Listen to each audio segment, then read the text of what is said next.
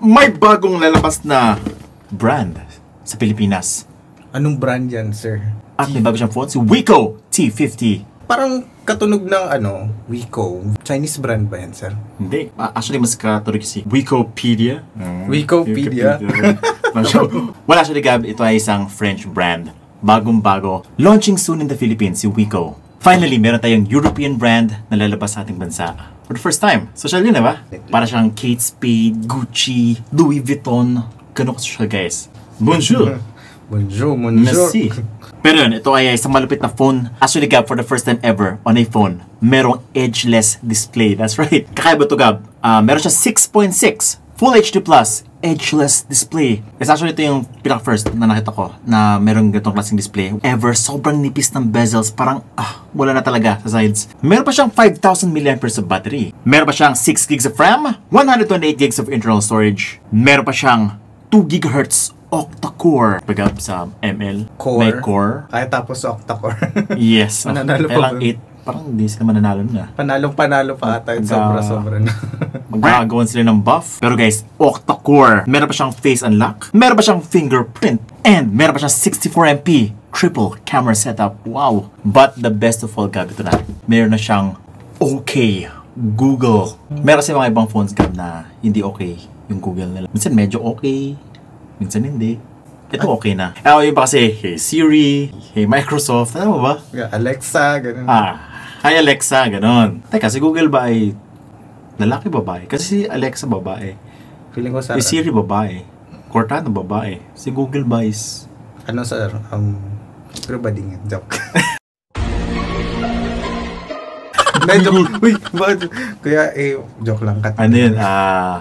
Genderless. Unisex siya. Pero yun, i-check muna natin kung okay to si Wiko T50. Yan, pasa natin. Si Vince. Ako si Gab.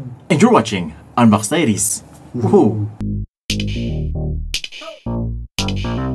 Okay, so tandaan nyo yan yung logo na yan, Wiko. Lalabas yan sa ating bansa, sa mga stores. No? Pag nakita nyo Wiko, that's it. The magical phone. The social phone. The Louis Vuitton of smartphones. Oh, nice. Whoop! Whoa! Ganda, sir. Oh! May SIM ejector pin. Okay. Ayan. Walang laman. May jelly case na kasama. Ganyan po yung tsura ng likod niya. Ito for the first time din ever. Ano yan, sir? Yung kanyang charger. Iba. Kakaiba. At color blue. Fashionable. Like the French. Well, actually, hindi pa ito yung Philippine version, no? So, kung ano ba yung makita nyo ngayon, hindi pa ito yung final version. Syempre, kailangan nilang i-optimize to para sa Pilipinas. Sino bang may gustong pagkabili na ng phone, kailangan palagyan ng adapter? Ano na to? Review unit lang. Of course, meron pa tayong ditong USB Type-C cable. Yan dapat, no? Unang labas mo, micro USB agad. And here it is. Wow. That is the phone. Unang-una yung design niya is, as you can see, social din, no? Yes, sir. It does look like a very Kate Spade. Parang siyang Marks and Spencer. Well, actually, it looks very social, no? The back is made out of plastic. This is actually an entry-level phone, no? Yes, it actually looks like a glass back. It looks premium, elegant. Ito yung tipong kapag meron ka, para ka naka-French Airlines. Tapos yung body niya, ang ganda ng curved. Very sexy, very sleek. And there's your logo, Wiko. Or Wiko. Manipis po yung phone, very sexy, very light din. Gawain na kanyang plastic back and plastic body. Oh, by the way, medyo fingerprint mark din yung likod niya. Mas maganda, lagyan nyo ng jelly case. Ayan. At ito po yung kanyang 64MP AI triple camera setup. 1, 2, 3. Meron siyang 8 megapixel ultra wide angle lens. 2MP macro lens. Ito po yung kanyang LED flash. And that's pretty much it. Sa sides naman, ito yung kanyang buttons and ports. Uy, ang dami. Sa right side, meron siyang power button na may fingerprint scanner. Ito pala yung kanyang fingerprint. Volume rocker ito rin. Sa taas naman, meron siyang microphone. Yung earpiece, hindi po yan speaker. Headphone jack. Uy, may headphone jack pa. Kahit sobrang nipis ng phone. At yung kanyang IR blaster ata to. Yes, meron siyang IR blaster for remote controllability. Sa left side, wala. At sa ilalim, yung speaker, USB Type-C port, isa pang microphone, at yung kanyang SIM tray na merong dual nano SIM card slot. At wala na for expandability. Grabe naman. Well, of course, ito talaga yung kanyang main attraction. Edgeless display. Tingnan nyo naman yan, guys. Wow! Actually, this is the first time I have ever seen such a display. That is a 6.6-inch Full HD Plus edgeless display. The bezels are so thin. Akala mo talaga hindi na siya cellphone guys. Parang all-out display na lang. Tingnan nyo yung pagkasagad niyan. Sobrang sagad ng kanyang content. Ayun o, sobrang dulong-dulo na yung mga buttons. It looks so magical to me. That is 94.6% screen to body ratio. Sobrang taas niyan. Actually, yung mga usual na punch hole phones ay nasa 90%, 91%. Ito, 94.6. Wow. And because of that, watching YouTube looks so immersive. Ayan guys, sobrang sagad ng content. Akala mo content na lang. Wala nang display, wala nang phone. What? Well, except dun sa kanyang punch hole. Andiyan pa rin yun eh. And yung punch hole ay medyo malaki din. Siguro mas maganda kung nilagyan nila sa upper left corner to. But of course, kung hindi mo naman zoom in yung kanyang video dun sa kanyang YouTube, hindi halata yung kanyang punch hole. Ayun. Wow! News has never been so immersive. Grabe. Wala akong masabi. Sobrang lupit ng itsura niya kapag pinapanood mo. Sobrang ano talaga eh. Sobrang nakakabilib. Promise. And at the same time, naku, ang ganda pa ng color. Sobrang sharp pa sa YouTube. Up to 1440p pala yung kaya niya. And the videos just look so sharp, so convincing. Akala ko AMOLED siya, no? Hindi minention ko AMOLED siya, pero wow! Grabe naman yan. Sobrang ganda ng contrast. Ang sharp na itsura ng kanyang display. This is a high quality display, guys. Alam po kasi kung hindi high quality display, maraming mga entry-level phones na sinasabi nila, meron silang HDR, Dolby Vision, 1 billion colors, pero this one really reflects such a good, really good looking display. Actually for me, this is a big deal kasi nga yung display ay number 2 sa aking list. Sa pinaka-importanting part ng isang phone. Kasi nga, well, number 1 is battery kasi pag wala kang power, wala rin lahat to. No power means no beautiful display, no fast performance. Of course, syempre kanyang battery ay 5,000 mAh na, so no problem with that. Isabay mo pa yung kanyang 40-watt fast charging. Ang sabi ni Wiko, in 10 minutes, meron ka ng 25% na charge, which is pretty okay. I'm saying this kasi nga, in the year 2022, meron talaga mga phones na sobrang humaharurot sa bilis. But yes, having a 40-watt charger here is still very impressive for the price. Ayun lang, no? Hindi siya AMOLED display. So you're not getting the pure whites and pure blacks here. But certainly, it's pretty okay. Kasi nga, the problem with AMOLED din, guys, kasi is nagkaroon ng burn-in. So if you don't want the burn-in and you want to retain a beautiful looking, impressively sharp display, meron yan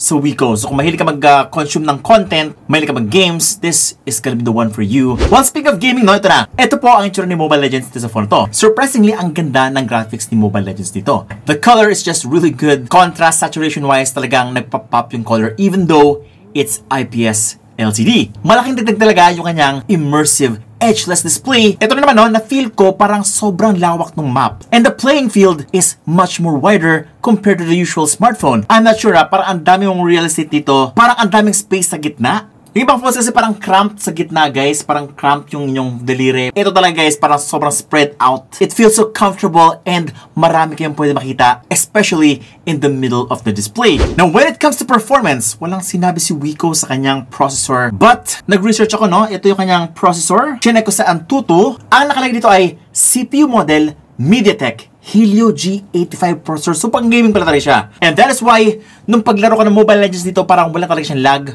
No frame drops. Super smooth pa siya, pero may konting frame drops here and there. Napansin ko yan. Pero kasi ito ay review unit lang, no? Hindi ko pa sure yung kanyang final form. Alam nyo kasi yan, guys, review unit is parang ganito lang. Pero yung final form niya, kapag nabili nyo na sa Shopee Lazada, is ibang-iba siya. Kasi wala pa yung mga updates, guys. Parating pa lang. So, baka hindi pati yung final na itsura ng Mobile Legends na makita nyo. Although meron na siyang high frame rates, no? High graphics. Grayed out pa po yung kanyang ultra graphics dito. But definitely, this phone can game in Mobile Legends. Kailangan na ng konting optimization. Yun na naman. Now, with the Helio G85, ito po yung makuha nyo sa Call of Duty. Medium graphics and high frame rates. Na in terms of graphics, no? Okay na okay siya. Very playable naman. Dagdag mo pa yung kanyang immersive experience because of that edgeless display. And yes, this is going to be a much more different experience than your usual mid-range smartphone. O, diba? Ito talaga yung panlaban ni Wiko. Kung yung iba, nag-focus talaga na sobra sa kanyang processor, high refresh rate, well, this one, it's focusing more on practicality and, dare I say it, a much more usable display than the usual dewdrop and punch hole display. Ito po ay feeling ko, sa sobrang tindi na kanyang screen to body ratio, sobrang game-changing niya. At ito po siya sa Genshin Impact. Tulad na sinabi ko, ito yung final form ni Wiko T50. So, just in case, nabili nyo to at nagamit nyo na for the first time, baka lang, optimize na siya. You'll get a much smoother, much better gaming experience. Sa camera naman, saktuhan lang for me. Okay lang dito kanyang color, but not the best I've seen so far. Pero when it comes to people, naku, ang ganda ng itsura. Ang pogi mo kapag kinuha na kayo ni Wiko. Wow, this is life-changing photos. Sobrang gwapo ko dito. Wow, check niyo kanyang logo. Wiko. This is probably the best photos I have ever seen on a phone. Kung hindi kayo ganyan mag-selfie, huwag nyo na akong kausapin. Ito po ang bagong way ng pag-selfie, guys. So, yun na. In-start ko na yung bagong trend. So, yung video up to 1080p, 30 frames per second. You can also change from wide angle to ultra wide angle gamit tong icon na to. At meron siyang filters. Hi! This is Vince Domingo and you're watching Unbox Diaries. Meow. Pero nakatakot to Meow. Meow. Meow. Pogi mo naman, Gab. Linaw ba yung camera, sir? Yes, super. Sobrang bagay sa'yo. Yan po yung filters natin. Kasama sa app yan ng camera. Okay, so that's the Wiko T50. Kamusta naman? Bro, ang sin mo? Hindi ba? Actually, ang ganda ng ng display. Yun yung nagdala. Tapos social yung dating. So, feeling ko bibili ako nyan. Wow. Well, actually, bro, hindi mo na ka na bumili. Kasi meron silang giveaway sa kanilang Facebook page. Yes. Thank you so much, Wiko. Ito na ba yung gagawin nyo? I-follow nyo na sila sa Facebook. Andun po lahat yung mga mechanics. I-follow nyo na sila and follow the instructions. And then naman, to win the Wiko T50. I think parang sila pinamamigay, no? Marami, sir. Marami daw. That's good. That's good news. What are you waiting for? FB na, follow, then balik kayo sa video ko. Siyempre, to know the price. Ito pa yung price! 11,990 pesos lang! Wow! Grabe. Last ng pasok ni Wiko. Sana maging available na siya para sa mga tao. More choices, more fun. Parang gusto ko na lumipat kay Wiko. Muna. Grabe. Kasi first iteration pa na naman, no?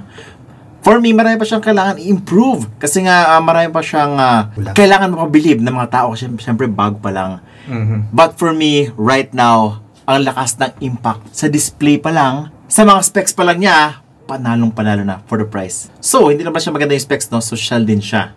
Totoo. Kaya bilhin nyo na yung Wiko.